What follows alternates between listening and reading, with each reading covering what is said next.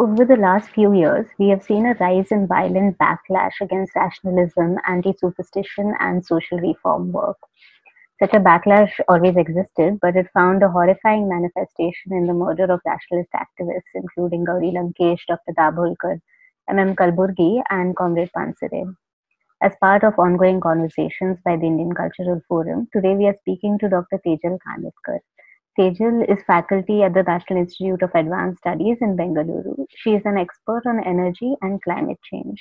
Today we'll speak to her about developing a political project of rationalism. We're speaking on the occasion of the death anniversary of Gauri Lankesh. I wanted to ask you, what do you think is so politically dangerous about Gauri Lankesh that she was murdered by the Hindu right?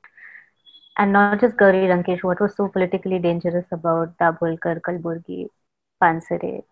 I think the murders, very clearly are a direct, brazen attack on rationalist thought and the critique of the practice of faith. So, for example, for Dr. Dabholkar and the work of NIAS, they were posed in direct confrontation with the peddlers of obscurantism across religions, right?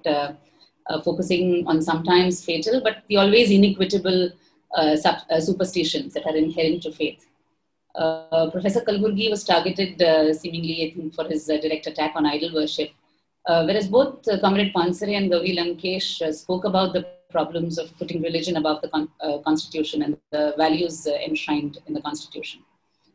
This brazen attack, I think, is indeed a cause for concern. It marks, I think, the ascendance of cultural conservatives in the political space.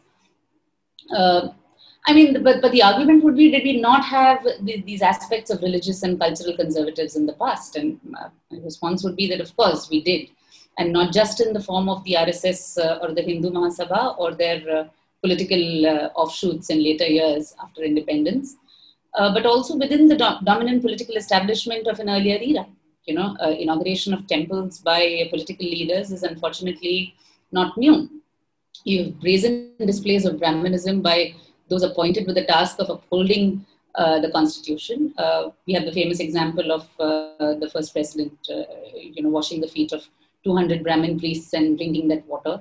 So, unfortunately, compromises of political practice with what was seen as religious sensitivity have checkered India's tryst with secularism for a long time.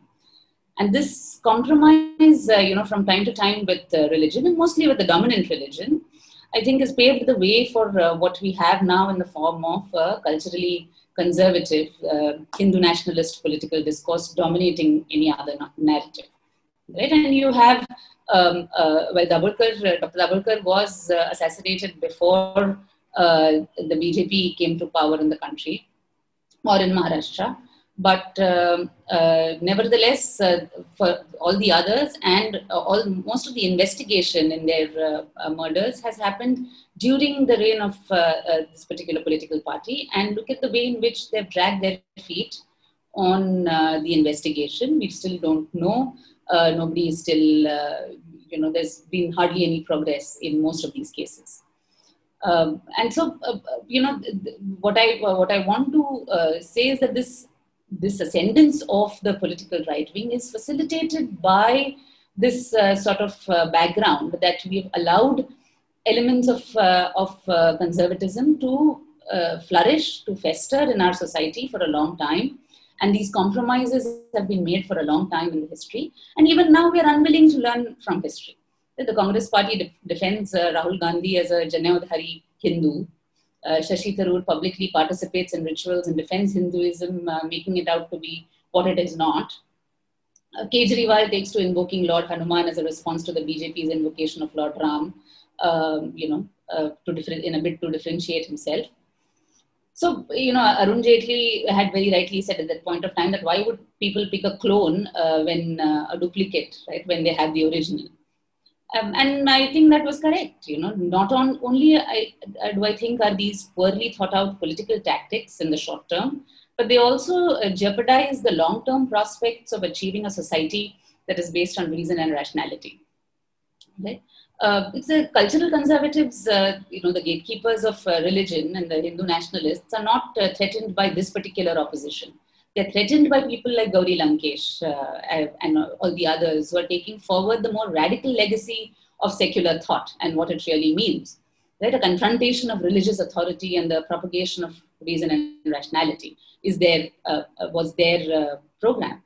So their murder marks a dangerous turn, because if you actually look at the writings from an earlier time, you take Riddles in Hinduism by Dr. Ambedkar, or his essay on the annihilation of caste, or you take Bhagat Singh's staunch defense of atheism up until his last moment, or you take Periyar's views on religion and God even.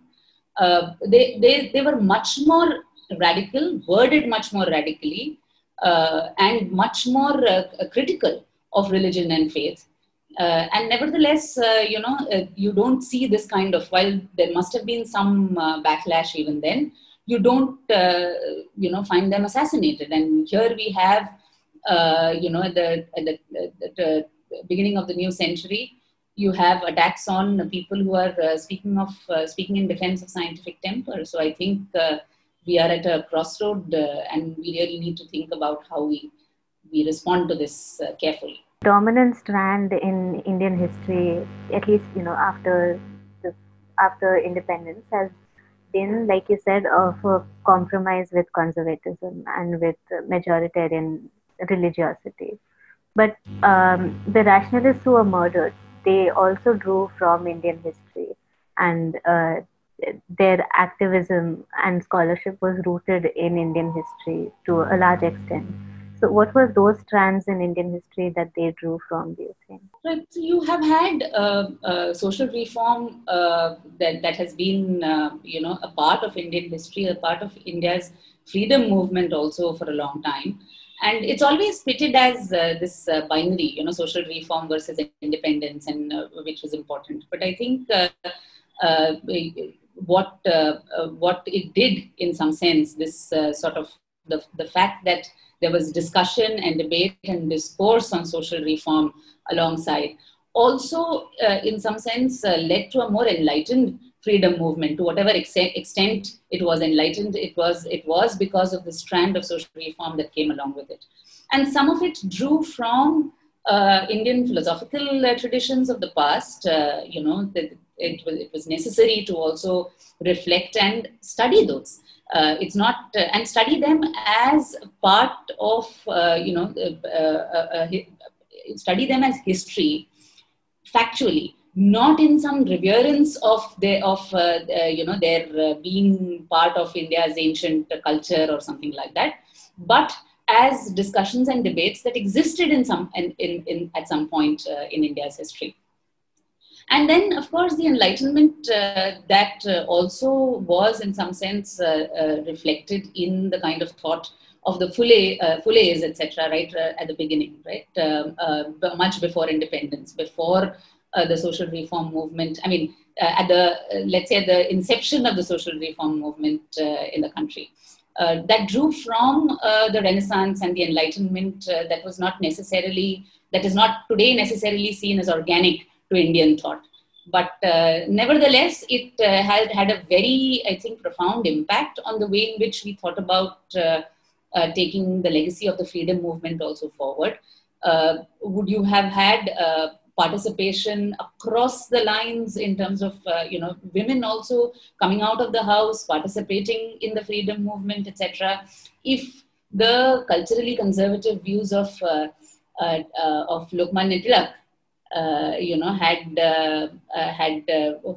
held sway instead of the social reform, the views of the social reformists at that time, is, of course, it's a counterfactual. You can't say one or the other, but nevertheless, I think there's been a profound influence, and I think these take from some of those, and in different ways have sort of politically molded some of our experiences from history and Indian history into their political tactics for activism in our times.